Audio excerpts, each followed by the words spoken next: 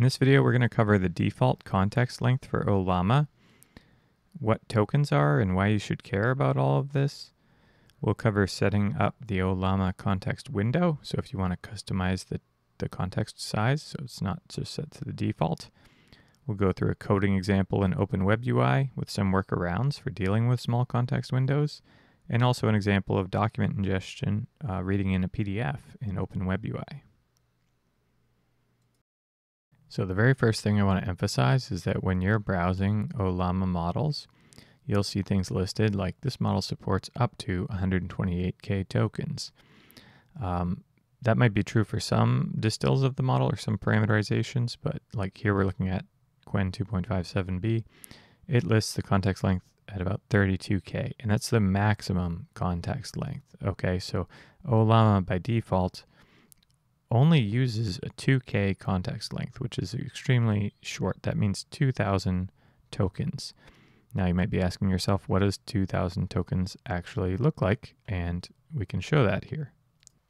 So we'll use the website Tick Tokenizer, which will let us see how LLMs tokenize data. I'm going to choose my Qwen model, paste in some text from the history of machine learning. This is just over 500 words, which is just over a page in Microsoft Word. When I paste it in, I get 679 tokens. So we can think of 2K context limit might get us maybe 3 pages of typical text.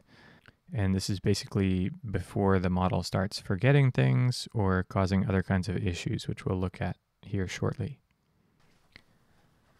Okay, so before we get into the practical examples, I did just want to show how right now I'm running Qwen 2.5.14b, and we're having a VRAM usage of 11 gigabytes, and we can use the command /set parameter num_ctx to change the context size. So I've changed it to 8,000.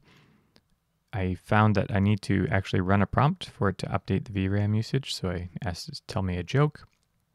And down below I'm checking the utilization with Ollama PS, showing that we've jumped up to 18 gigs of VRAM. So then I'll go back, I'll bump up the context window a little bit more, 10,000 tokens, and ask another question, and our VRAM usage goes all the way up to 20 gigabytes. So that's about the most I can handle on my GPU.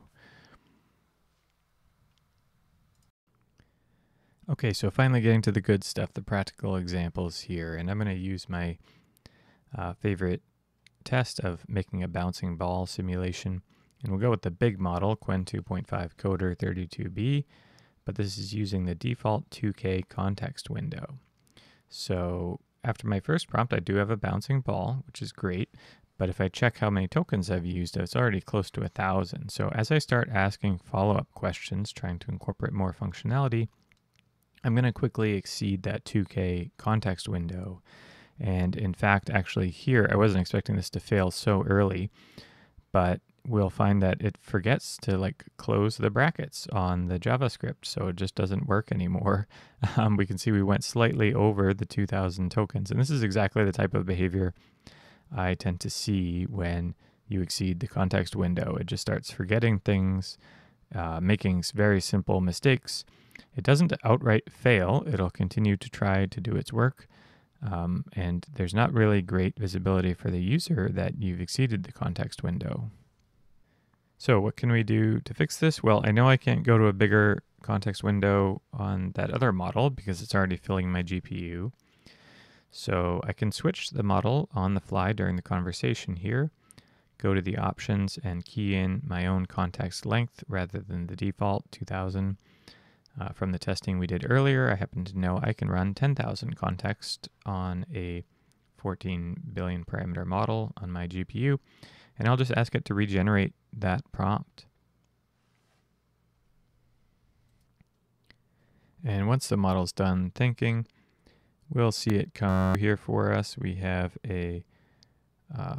ultimately a working script, and we're still, again, just over 2,000 tokens, but this time it's actually working, and we can continue going on refining with it. And I went back and forth quite a lot. I mean, 10K tokens is enough, at least on a very simple coding example like this, that we can have multiple rounds of backs and forths. I'll speed it up for you so you don't have to see it all.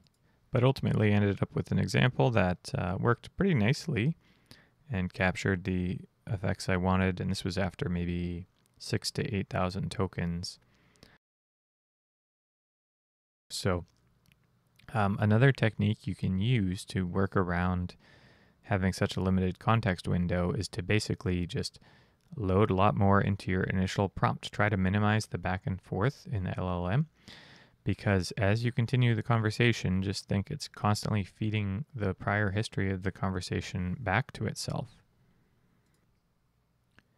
So here we go. I'm starting a fresh chat, and I'm just going to paste in what is basically a summary of all the requirements I had through the back and forth, working iteratively with the other chat window, and trying to see if even with the default 2K context window, if we can get the result that I want. And there's a little bit of movie magic here. The first attempt I didn't like. I did regenerate the response, but ultimately it did get pretty close to where I wanted to be in just around 2,000 tokens by just being more upfront with those requirements.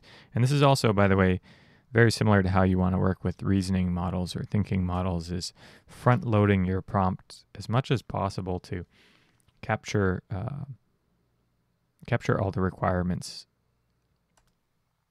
So the second example I wanted to go over regarding context windows is for document ingestion, or say you're attaching really big documents, PDFs or Word documents or whatever else that you want the LLM to summarize or search through for you. That's a scenario where I would expect the context window to matter. So I started small here with this is a 6-page PDF from DigiKey for some fans specifications. And I was just asking it to find how loud the fan is. And in this case, both the model with the larger context window and the model with the smaller context window were both able to give me the same answer. It showed they only used about 1,200 tokens, so I'm not sure how they parse the PDF, but it must be pretty efficient. This was about a 6-page PDF here, and the key noise information was on page 4. I think this is a 14-page PDF. Nope. This is a 14-page PDF here. The key noise information was on page 4, and then the information about the sound testing chamber was quite a few pages after that. So next I went to a much, much larger PDF. This is a manual for an old Toshiba laptop I have. It's actually several hundred pages long. And I wanted to ask it about what to do to troubleshoot the hard drive, because there's a really specific thing that's mentioned in there. And in this case, the small context window model fails. It doesn't fail. It does give an answer. So again, it's not going to just error out. It's going to give you an answer, but none of these things were what I was expecting to see here.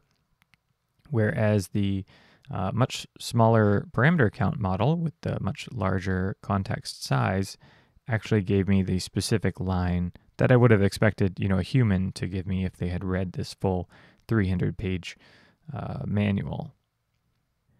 So to summarize here, we talked about kind of the importance of the context window size and some workarounds if you're dealing with a small context window.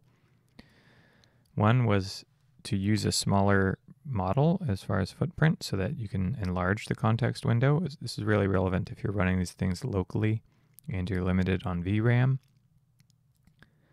The other was to start a new chat and front load the prompt with the prior chat history, kind of the most concise summary you could come up with. And that's a technique you could use even on the cloud LLMs. Now I should say the LLMs out there in the cloud nowadays, especially the newer ones like Gemini 2.5 and the newly announced Llama 4, the context sizes are just massive, so millions of tokens. So can you compete with that on your home, single GPU setup? No, definitely not. But does that mean that your home single GPU setup isn't valuable? I don't think so. I mean, we saw even in this video how I was able to use them to scan, hundreds page long PDFs and so on. And It's definitely fun to experiment with, but at the same time, I'll be honest, for my day job, when I need to use LLMs, I don't use these ones. I use ChatGPT, Claude, or any of the other, high-end cloud models. But I've learned a lot through this experience. I got motivated enough that I remembered the words of Jensen Huang. It is safe to upgrade now. And decided to upgrade. So I picked up a used 3090 back when they were going for about $600 to $700 that had 24 gigabytes of VRAM, and that's enabled me to play around with some of these models that are more practically useful. I've also been getting into the local AI image generation, so that might be something we have some videos on in the future here.